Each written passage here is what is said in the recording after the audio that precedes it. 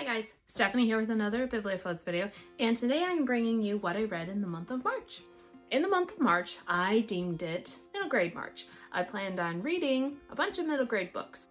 These books being the books that I wanted to read. What I ended up reading was these books, plus 4 audiobooks.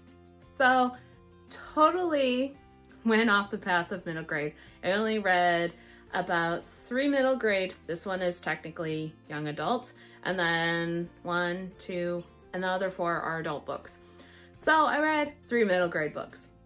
Kind of figured I would do something like that, but here's what I read. So while in the month of March, I planned on reading 6 books, but I actually ended up reading 10.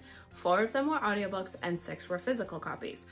I am super proud of myself because in the physical copies, I actually read 2,139 pages.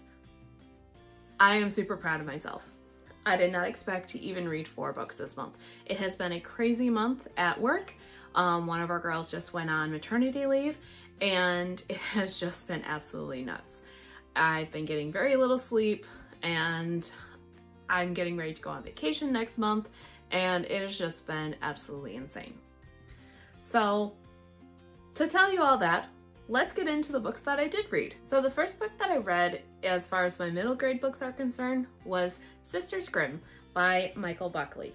And this book is about the Grimm family line and these 2 sisters who find out that they're Grimms, like the actual fairy tale Grimms, and their names are Sabrina and Daphne. I absolutely love these 2 characters. They are adorable.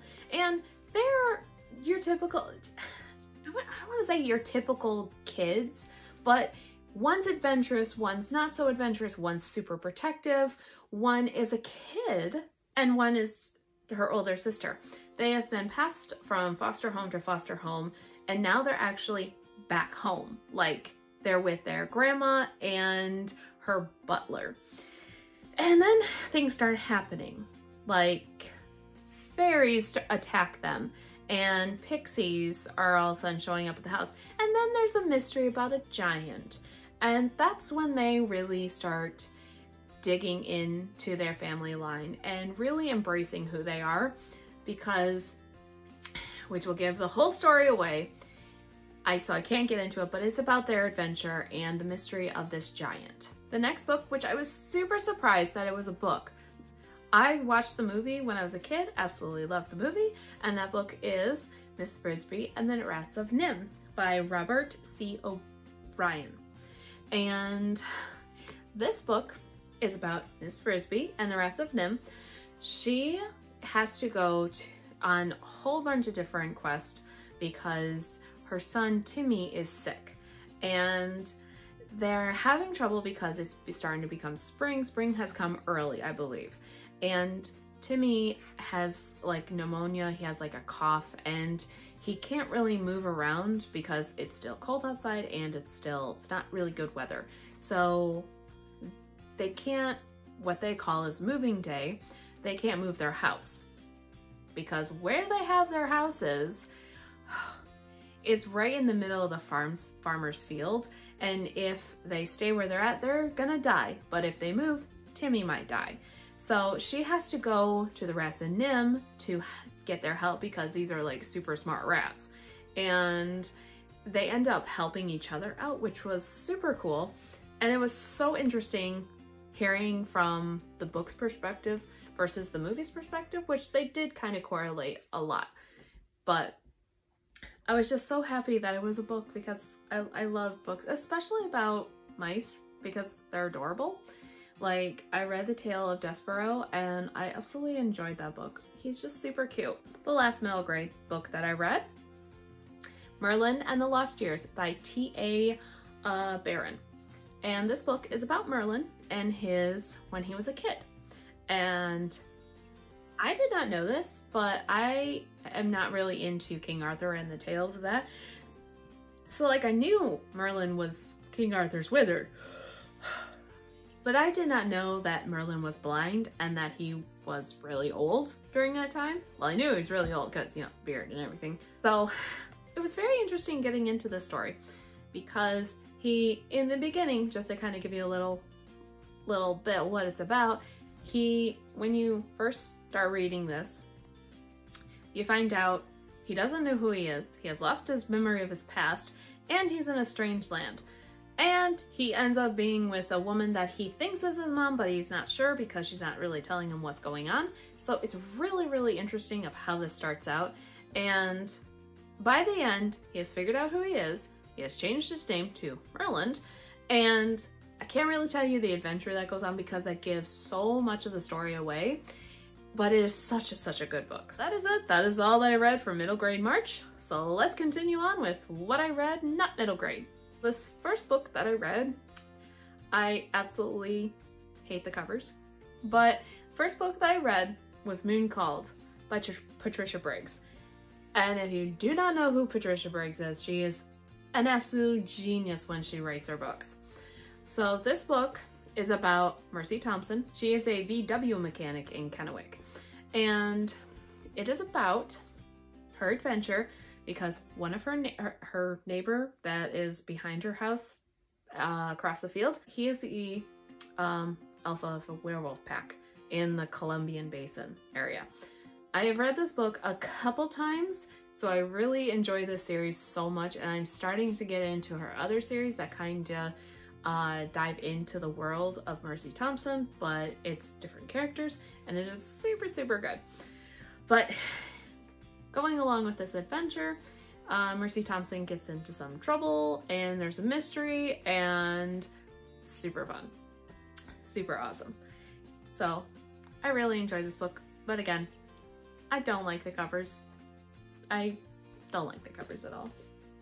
So with the whole Mercy Thompson thing, because I had listened to Bloodbound, which is the second book, and then Iron Kiss, which is the third book.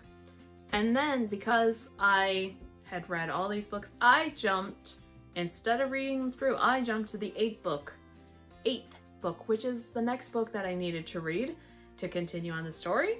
So in this one, Night Broken. So good. So good. One of the last physical books that I read was Gemina, the part of the Illuminae Files by Amy Coffin and Jay Kristoff. This is a roller coaster of emotions of a book.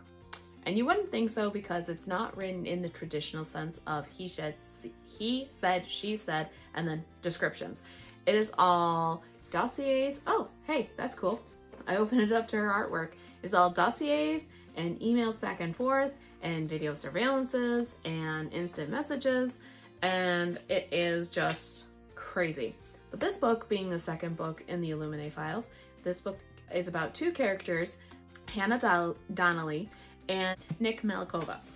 And to tell you what happens, I'll tell you a little bit. I don't care. I'll tell you a little bit. So they live on this jump station, and it's called Jump Station Heimdall, duh. And they get invaded by this company called Baytech. And it is about Hannah Donnelly and Nick Malkova and their adventure through trying to defeat these people and trying to just survive and not get killed and falling in love. And it's just so amazing. You guys should read it because it's that good. Anyways, so it's a very good book. You should pick it up. So that is my last physical copy that I read. And then the next two books that I listened to was The Negotiator and The Guardian by Dee Henderson. Now that, I read those when I was a teenager, and they are Christian fiction, and they are mysteries, sort of thriller, and it's so good. And it was just so much fun just diving into nostalgia. But the first book, The Negotiator, is about our main character named Kate O'Malley. And the whole series is about the O'Malley family. You have this group of 7 children that are in this foster system, and they decide to adopt each other. They change their last names when they could, and all of them are in various types of like search and rescue, hostage negotiator, U.S. Marshal, forensic pathologist. It's super cool. and it first got me into reading mysteries and things like that. So The Negotiator is about Kate O'Malley, which she is the second to oldest person, our family member in the O'Malley family, and she's a hostage negotiator. And of course, there's a mystery and true love, and it's so good. And then you continue on with The Guardian, which is about Marcus O'Malley, who is the U.S. Marshal. And of course, mystery, falling in love, and just super goodness. But I will get into those a little bit later, because in the month of April, yes, I do plan on vlogging. I hope I can vlog. So we'll see how well that goes. But that is all that I read, guys, and listened to in the month of March. Let me know in the comments down below what you think, and I will see you guys later. But until next time, this is Bibliophobe signing off. Bye. With the middle grade books that I read.